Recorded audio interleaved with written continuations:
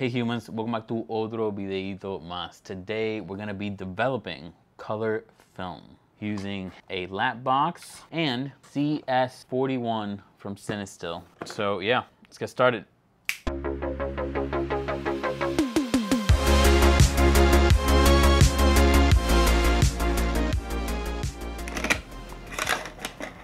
Okay, so this is definitely not sounding good. I think I messed this up already.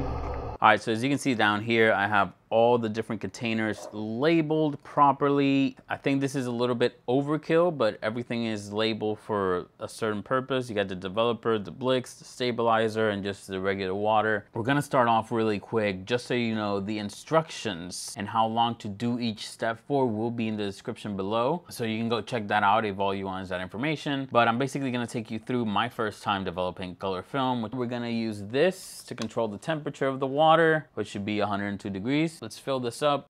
All right, I just filled it up to the 6 liter line-ish.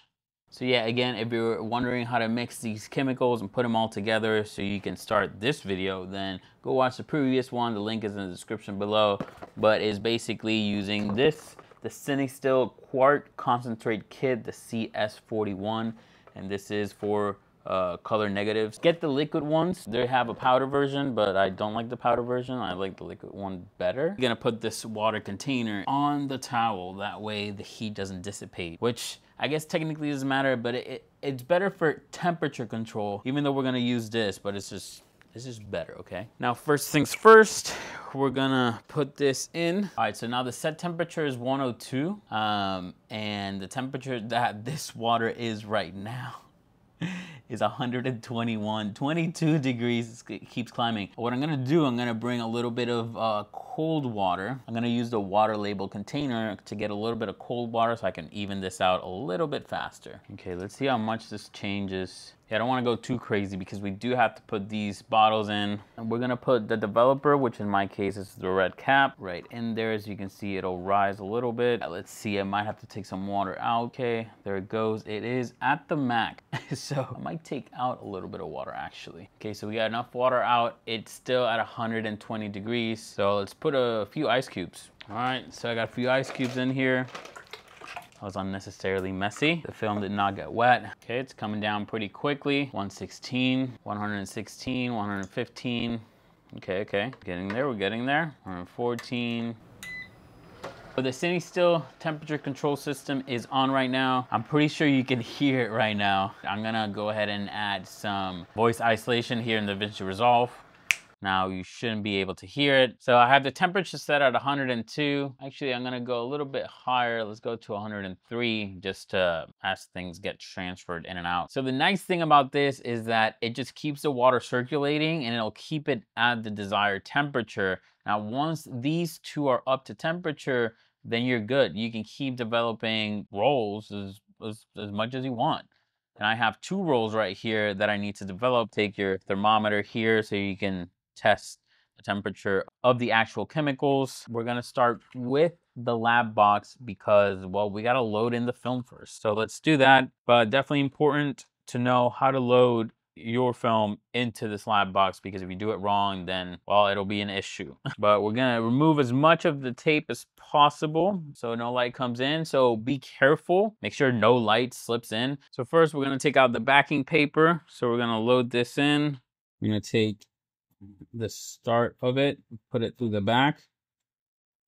We're gonna put this down. So after loading, you gotta make sure that the exposed, where it says exposed, not the exposed side, but where it says exposed is facing upwards. So you're gonna take this and pass it through the top slit right here, close the tension bar, and then we are gonna go ahead and close this. Make sure it's in the open position right here, which is a triangle, the open position, and we're gonna start pulling.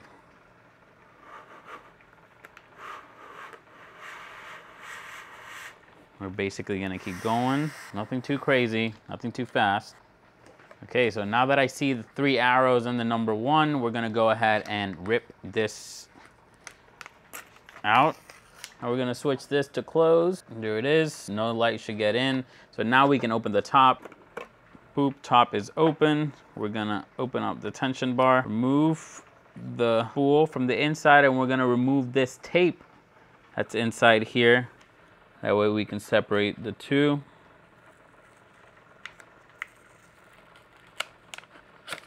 Okay.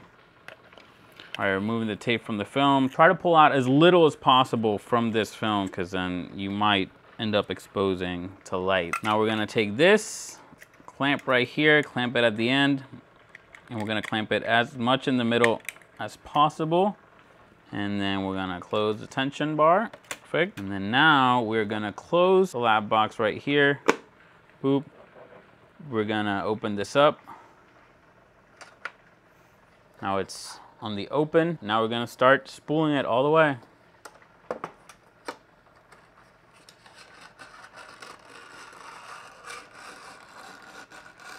Sounds pretty gnarly. All right, so I don't have any more tension right here, so the entire film is inside. Now you don't want to open this at all. This is a no-no. We're done opening this top. We're gonna start off with the developer, and we're gonna go through the steps. So let's move this to the side a little bit, which I guess I should have done before. That way you can see a little bit better. We're starting off with the developer. So I'm using this 500 milliliter beaker to pour in 500 milliliters of developer, because that's how much we're gonna pour in here to develop this film. And I have this because I use this to mix, but after we're done with this, we're gonna pour this into here and then deal with it. Let's start by measuring the temperature of the developer first. I'm gonna open up the developer. So right now it says the water is at 104 degrees, so I'm assuming the developer inside is gonna be about 104 degrees as well. But let's take a thermometer here. As you can see right there, we're gonna stick this in. So it's actually 102.6, which is actually pretty good for what we want. It's fluctuating between 102, 103, which is kind of where we want it. I'm gonna pull this out and wipe it down. So as we transfer the developer from the developer to the beaker to here, it should go down to 102, so I'm not super worried. So I do have the instructions of how long I need to do each step for. And I also have an app here, which I'll screen record for you so you can see it as well. That'll basically let me know when to do what. But we're basically gonna start the timer once I start pouring in the developer, and we're gonna go through the steps. All right, let's pour 500 milliliters of developer. All right, we got 500. I'm gonna close this down. Now it's floating, which is not good, which is why, Jesus Christ, why you should be using this. Since I'm only gonna develop one film for this video, I'm gonna take this out for now. Okay, so I'm gonna go ahead. This is chaos, guys. Trying to do this is chaos. So I'm gonna start this timer as soon as I start pouring. So we're gonna try to do this as steadily as possible. Bear with me. All right, we're gonna start timer. We're gonna wanna agitate for the first 10 seconds. Can I pour this in 10 seconds? This really does take skills. I'm definitely taking longer than 10 seconds to pour this in. Ah! Come on, you got it, you got it, you got it. Oh my goodness. All right, geez, all the developer is in. It's not leaking, so we're gonna agitate for 4 cranks. 1, 2, 3, and 4. So every 30 seconds. Pow, technically 30 seconds. 1, 2, 3, 4. Now we wait for this timer to go down to 0, and up top you'll see how long it's left. So this is very nice. I'll link in the description down below the app so you guys can download it and use it. It's free, super simple, super useful. All right, again, 4 cranks. 1, 2, 3, 4. Okay, we're waiting. All right, you ready? 1, 2, 3, 4. So I'm gonna get this ready, but after we're done, we're gonna pour it in there. I'm gonna turn around so you can see how I crank it. Almost there, and go. 1, 2, 3, 4. Just gotta be patient. You just gotta be patient. You gotta be patient. 3, 2, 1. 1, 2, 3, 4. So now that that's done, we're gonna pause the Blix one. So we're gonna pour this out into the container using the spout section. We're gonna pour this out. So it has been poured out. I'm gonna wipe this down because there's stuff down there. And now we're gonna go with the Blix. So the Blix is right here. It should be at temperature, but we're gonna test it out anyways, obviously. Now I did wipe this down, but I'm gonna take another one of these, a new one, and wipe it down so we don't get any cross-contamination. Put this in. So we are at 102.4, which I'm okay with because, like I said, as we transfer it from one to the other, it should go down to 102 where we want it. We're gonna take the Blix beaker and pour that in there, 500 milliliters. All right, we got 500 milliliters. I'm gonna close this up, put it aside. All right, this is off. So for the Blix, it's gonna be a total of 8 minutes. I do have the timer set here. It's gonna be 4 cranks every 30 seconds. So it'll be about 16 cycles. And the first 10 seconds, you wanna agitate constantly. So I'm gonna turn this around so I can do it. I turned this off because I'm only gonna develop one of the films. Time to start on the Blix. This one's a little trickier, but we will give it a go. Okay, I don't like that. Okay, so this is definitely not sounding good. I think I messed this up already. It sounds pretty rough in there. I'm trying to pour this as fast as I can. Started sounding a little scratchy, so I'm not super sure. Okay, that's why I was spinning it to the wrong side. What an idiot. Okay, so definitely keep that in mind. It's clockwise. You gotta spin it clockwise, not counterclockwise. Hopefully I didn't just destroy this film in there and it's developing evenly, and I just did a bunch of cranks. Unnecessary.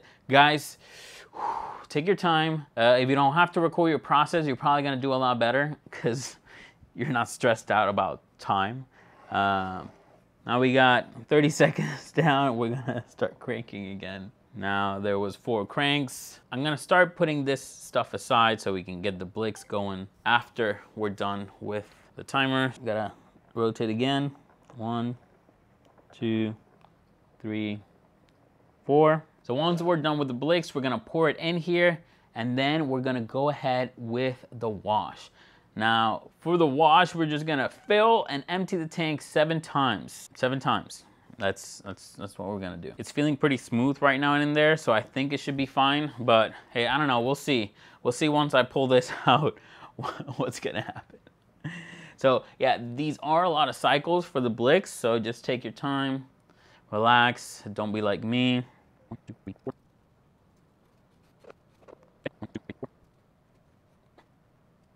So now we have done all our 16 cycles. So we're gonna go ahead and dump this out into the Blix container here. All right, so the Blix is out. I'm gonna go rinse this out 7 times. You're gonna follow me through my Ray-Ban Meta glasses. So let's go do that. Make sure the temperature of the water is not too hot. Kind of want it room temperature. And then last one, number 7. All right, so we're done rinsing this off with water and we're gonna do the stabilizer, which the stabilizer needs to be at like 70 degrees, 75 degrees. And that's what it is in this apartment right now. I need 500 milliliters of stabilizer. I'm gonna be using this 500 milliliters, but let's pour in 500 milliliters. All right, so we got the stabilizer. We're gonna go ahead and pour this in while we agitate. First 15 seconds, you gotta agitate continuously. But you also gotta pour this in all the way in those 15 seconds. Race against time. As I'm doing it more and more, I'm getting better techniques. So it's in there, stabilizer. We got 13 seconds left. Yeah, we're gonna dump this out and then this should be good to go. Let's see what the damage is. Okay, the minute has passed. Let's pour this out. Try not to make a splash. All right, so all the stabilizer is out. There's a few things I want to do before we open this up. I wanna pour all of the stuff into the containers. So one thing I said in my last video is that instead of pouring these back into the original containers, at least for the developer and the Blix, I want to put them in their separate containers that says used and see how it'll develop and if I can reuse the chemicals more. I'm just trying stuff out because I'm sure somebody else has the same question. So I'm gonna pour in the developer and the Blix into their respective containers. So we got developer and developer. You can see they're both developer. So we're gonna take the developer and we're gonna pour it in the new one, okay? Yeah, sorry, I ran out of battery on the Meta glasses, so yeah. Okay, developer is gonna be my red. So that's there. We're gonna go for the Blix now. Get the Blix funnel. Let's pour this Blix in there. Close with the blue. So we got these two that we're gonna keep. One thing you wanna do is trying to get as much air out of it as possible. So let's do that with all three, starting with the stabilizer. Just down as much as we can. Definitely, ooh! I went too far. Well, let's go with the developer. So the closer the liquid is to the top, the better, because less oxygen. So now I'm gonna take one of my markers and I'm basically gonna put 1 and 1, basically saying I have used it once and 1. So that way I know how many times I have used each chemical. These are all in there, good to go. So now we're gonna take the lab box and see the damage. I'm gonna open this up because it's time. Oh God, it's a little crankly in there. It's a little crankly in there. That's not good. We're gonna dry this off. We're gonna open this up a little bit. Take this out. Let's take this crank out so we can take the roll of film out. Okay, so we got the roll of film. It up a little bit. So let's. Yeah, I definitely messed it up ever so slightly. Like at the end, it's like crumbled up and I kind of tore it right there at the bottom. So, but it's okay because we'll learn. So I'm gonna clip this in at the bottom and we're gonna unravel this. Yeah, I definitely, oh man. Guys, I have absolutely, unequivocally, basically 100% destroyed this roll. Holy shit. Should I even post this video? I don't know, man. Let's wipe this down with the squeegee.